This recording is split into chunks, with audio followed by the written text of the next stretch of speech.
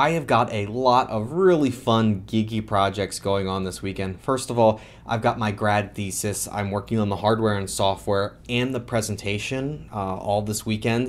The presentation is going to sneak up on me, so I know I have to start preparing how I present this thing I'm making. And I'm going to tell you guys more about it in the future. I know I've given you some hints, and I've sort of worked through some issues when it comes to thesis on this channel.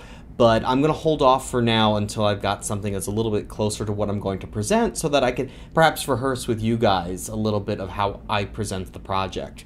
The other thing I'm working on this weekend is the BeagleBone. I've talked about it before. There's a new BeagleBone coming out very, very soon, and I think you're going to like it for a few reasons. First of all, new hardware, you're gonna like it a lot. It's faster, it's better, it's got some new features. In the description to this video, I'll put a link to where I talk about more specifics about what we know. I've got a board here. I like the board a lot. I've been using it and enjoying it a lot. There's also new software on the board, and if you're an old BeagleBone user, this is good news for you as well, because the software is going to run on the old boards as well, the original BeagleBone, and you get a lot of cool new features with the software and the new Linux kernel 3.8.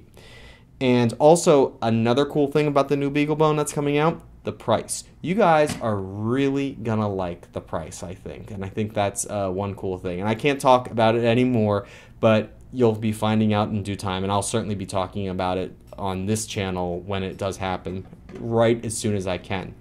Anyway, so what I need to work on with a BeagleBone is this. So we got all these pins on the BeagleBone. They can do lots of different things, and they can be assigned different functions, and we call that pin multiplexing or pinmuxing.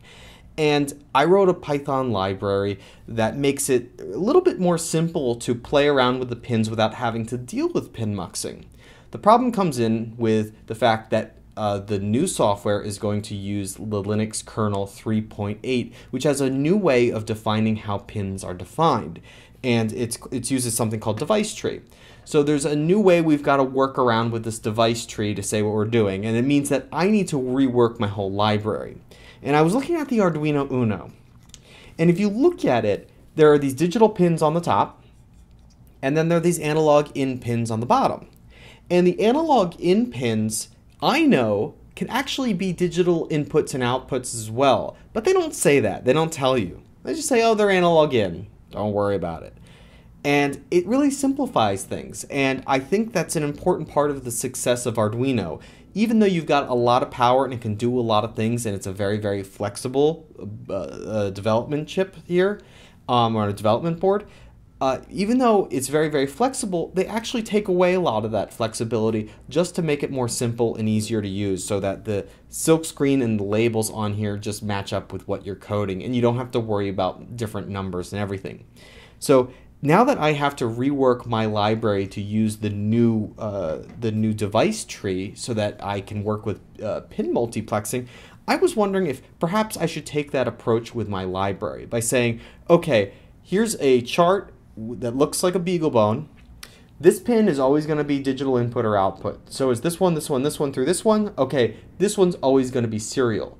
Even though it could be digital input and output, I'm going to say that's just serial. This one could be a PWM pin, but and it could be a lot of others, but I'm just going to say it's only PWM. And that's the approach I think I want to start off and take, and just say like, hey, you've got one chart, one set of functions. You know, there will be a little asterisk saying, yes, you can change these functions, but by default, this is what you're getting out of the box without changing anything. And I wanted to throw that approach out there to you guys, what you guys thought of it, and if you guys are hardware developers, if you have any input on that at all. I'm actually thinking about this weekend doing a hangout on air. If any of you are interested and you want to talk about that, I'd love to talk about it. If you want to get on Google Plus, and we can send it off to the channel as an experiment. So if you know anything about Linux kernel 3.8 or device tree, or you're really into how hardware works and we can kind of geek out, I'm open to it. Let's talk about it. Otherwise, have a great weekend. Hopefully you guys can relax and take it easy. It's been a bit of a tense week, so you know, maybe some hacking and making will take your mind off what's going on up in Boston. I'm going to put a link in the description to something else that might distract you and is a little bit of fun. Just check it out, open it up, and resize your window. Have a great day. Bye.